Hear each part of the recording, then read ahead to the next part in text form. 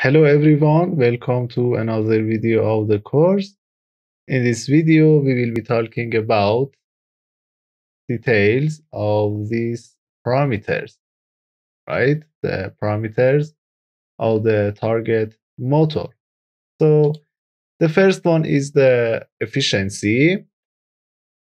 You can read about efficiency classes, i.e. efficiency classes in this standard number, IEC 34-30, right? This standard is efficiency classes of single-speed three-phase cage induction motors.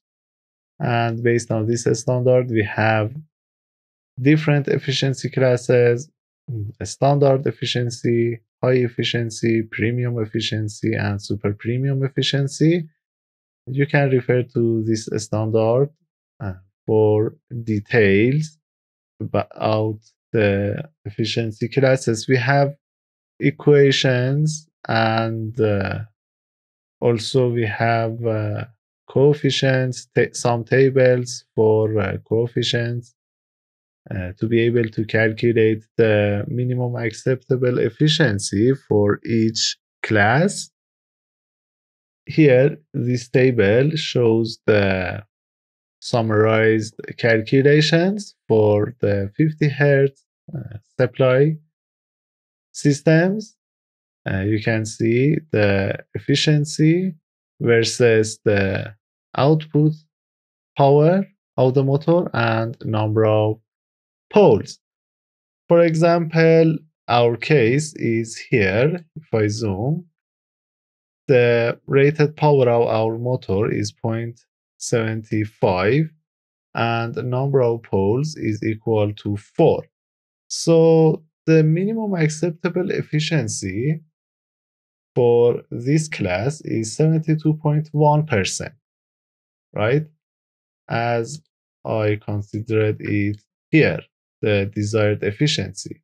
So you can use this table to pick up the desired efficiency when you want to design a specific induction motor. Based on the rated output power efficiency class and the number of poles, you can pick up the desired efficiency. Also, we have another table like this that is for 60 Hz supply systems, right? My focus is on 50 Hz supply system, and I mentioned this table in the course notes. Also, you can plot the efficiency versus the output power like this graph. Here you can see different efficiency classes, IE1, IE2, IE3, and IE4.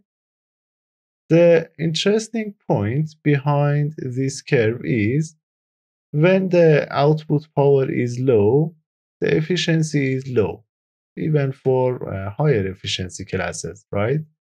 Because when the motor power is low, the amount of losses, the amount of motor losses is considerable in compared with the output power, right?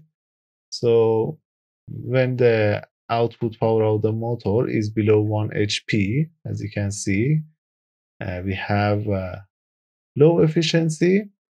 And when the output power increases, we have high efficiency for all classes. As you can see here, the efficiency classes are close to each other for higher and higher ratings because the percentage of the losses will be lower and lower in compared with the motor output power. As you can see here, when the output power is above 3 kilowatts, all efficiency classes are above 80. So our case is here. Our motor is 0.75 and the efficiency is 72.1%, IE1 band, right? you can see the minimum acceptable efficiency.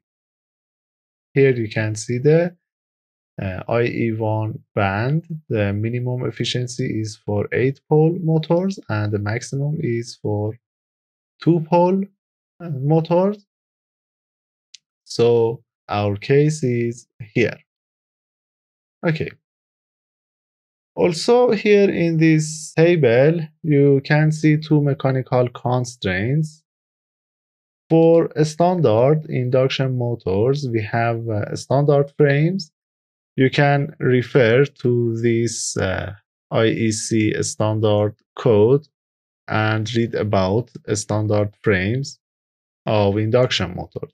Our benchmark motors are foot mounted, right? Here you can see the side view and front view of foot mounted induction motor, and we have different geometrical parameters.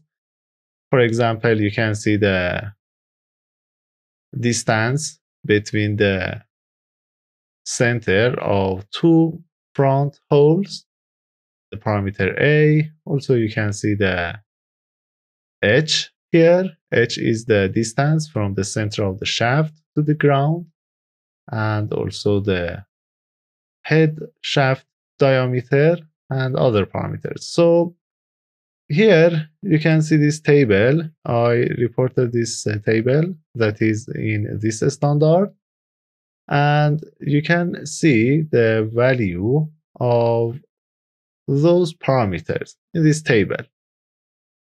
Among these geometrical parameters, the most important one is H.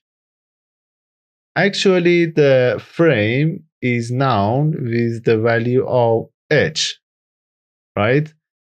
H shows the distance between the center point of the shaft to the ground. You can see the value of H here, that is equal to 80, right? For our benchmark motors. You can see the frame size here, this parameter, frame size, that is 80 M, right? We have a number and a letter here. M stands for medium. And also we have other symbols, S and L. S stands for small and L stands for large. Actually, we can have same frame numbers but different stack lengths for different motors, right? You can have the same outer stator diameter, for example, these three induction motors, the same outer stator diameter but different stack length value. So here you can see for these three cases, the value of H are the same, but the value of stack length is different. Here is a small, medium, and large, right? So our benchmark motors are 80 M. You can see frame size here, and also you can see the frame number here, 80, right? So actually, you can see this figure also, right? You can see the distance from the center point of the shaft to the ground, that is equal to 80 millimeters, right? This number. So, yes. Also, we have detailed information about other parameters, but among these parameters, some of them are more important in sense of active parts, right? We have a stator core, rotor core, a stator winding, and rotor cage, the motor active parts. So for active parts, these parameters are more important. The first one is A, this parameter that you can see here. And the second one is B or BB, right? I will explain these parameters. A is distance between center lines of fixing holes and view, right?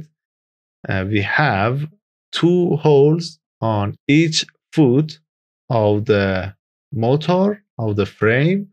So the front distance, actually the distance between center lines of two front holes is named as A, and distance between center lines of the fixing holes, side view, the holes on one foot is called B. Here you can see the value is 125 for A, and the value for B is equal to 100 millimeters. Also for the Siemens motor, we have same numbers, right? However, we have different geometries for these two frames, but these numbers are the same because these frames are based on this standard, right? So the geometry could be different, but the value of these numbers, parameters, must be the same.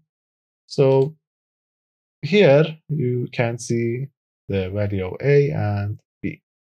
The value of A also represents the outer stator diameter somewhat, right? You can see the internal view of the Siemens motor.